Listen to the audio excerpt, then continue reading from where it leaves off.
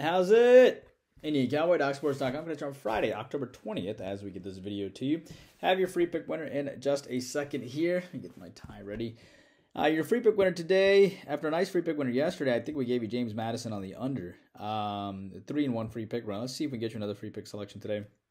And hello, I'm Indian Cowboy. This is Doc Sports. Indian Cowboy's been around for 19 years. Doc Sports, 53 years. Been around a long time. I have a doctorate and a master's in biostatistics. That's how these algorithms work. Welcome to my podcast. Our best selections are over at docsports.com under Arun Shiva. Our next best selections are our YouTube premium thoughts, where we give you 3 extra thoughts every single day, all for just $20 a month. It is our teaching channel where we teach you how to fish and how to look at ball games more in depth. And, you get close to 200 selections, all for just $20 a month. Probably one of the best deals on the internet. And our final best selections are free picks and leans on the daily video, which is the video that you're watching right now. The link to YouTube Premium is in the comment section, as well as a link to how to get to free $60 worth of premium selections as well. If you want more content, hop onto our Twitter. Has our consensus reports, our trends on late night ball games, and our hot takes on sports, and our latest updates.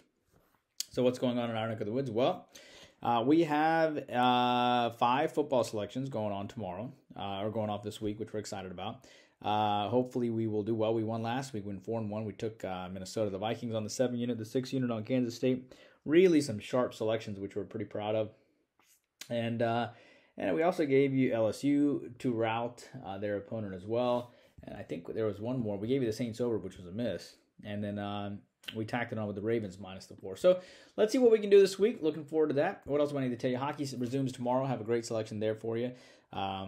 As it relates to soccer, 7-0 and 11-1. Soccer run. And soccer has been absolutely phenomenal. We had a, let me see how Dortmund did today. I think we had Dortmund minus the 1.5. So we are on a 7-1, 11-2 run. Now in soccer, but let it be football. NBA starts in 4 days. Of course, I will have an NBA futures video out for you tomorrow morning. Let it be football, baseball, NBA, NHL, soccer, WNBA, of course, is over, or MMA. We're looking to roll, so hopefully you'll join us for everything. All right, let's get your free play selection today.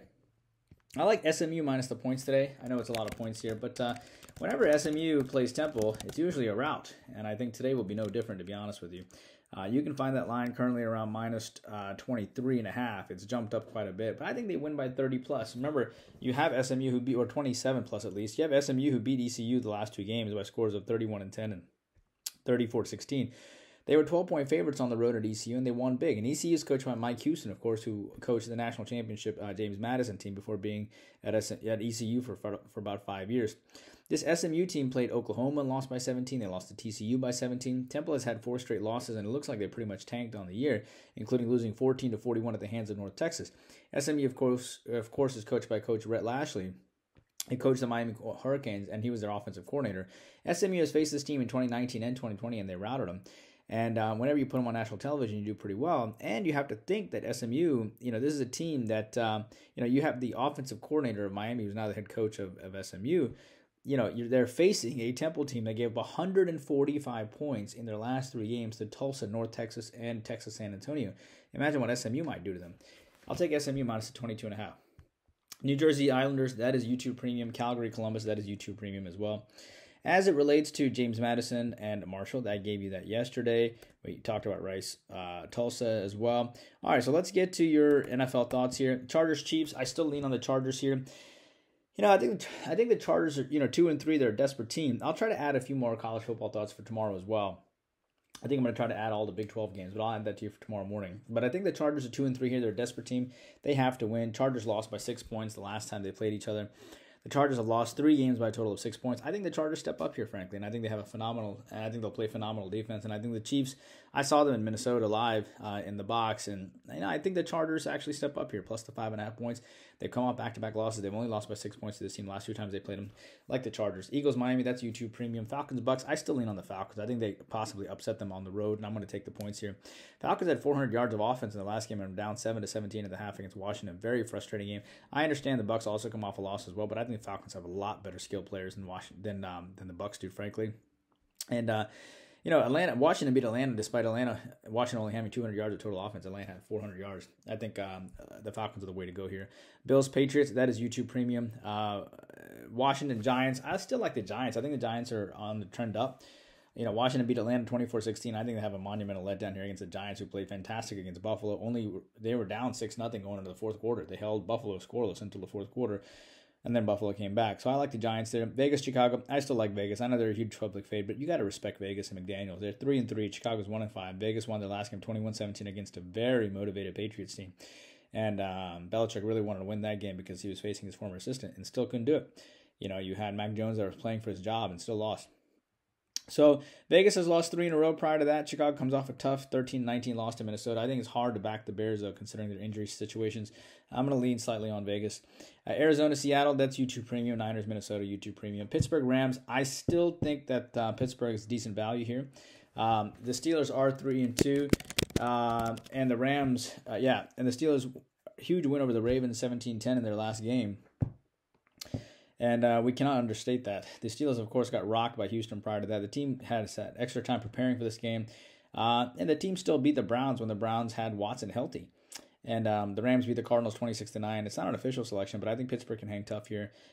They have some extra time to get ready for this game as well, so I think that makes sense. College football. Mississippi State, Arkansas. I think Arkansas finally busts through here. Arkansas, by the way, has lost by 10 points to Ole Miss, to Alabama. And if you include LSU, they've lost by 13 points to Ole Miss, Alabama, and LSU, to those 3 juggernauts. Mississippi State has struggled, of course, losing several in a row. But I think Arkansas finally busts out here after several losses in a row. And I think they finally get through and beat up on Mississippi State a little bit. Lean on Arkansas. South Carolina, Missouri, that's YouTube Premium. Army, LSU, that's YouTube Premium.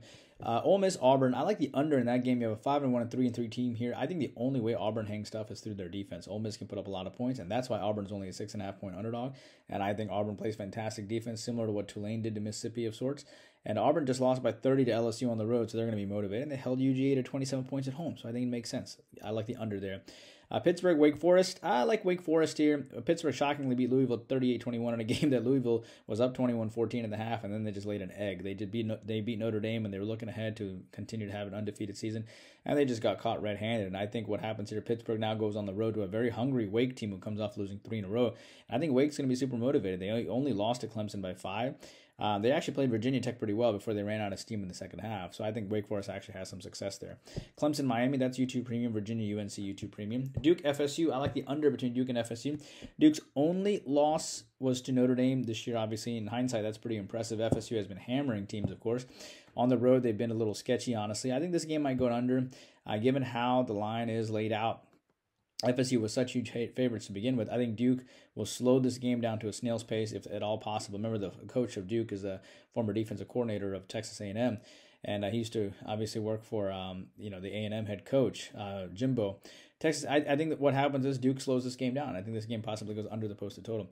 Again, Virginia, UNC, Penn State, Ohio State, Air Force, Navy. That's all YouTube Premium. Finally, Utah, USC. I like the under there. USC lost to this team last couple of years. They have not beaten them since 2020. They gave up 45 points to them last year, and Utah scored 7 points against Oregon State or 14 points against UCLA. They put up 30 points in their last game. I think that they have a huge offensive letdown here. I think USC rolls in here, ticked off after giving up 45 points in their last game in Notre Dame. At some point, USC's team's defense has to step up, and I think it's probably going to be here. At this point, USC has given up 48 to Notre Dame, 41 to Arizona, and 41 to Colorado. And I think at this point, they have to step up. And I think they probably do it here. That's what I have for you in your free play video. Hope you guys know it. Please take a moment to like and subscribe. And I'll see you back here tomorrow. Indian Cowboy working hard for you every single day.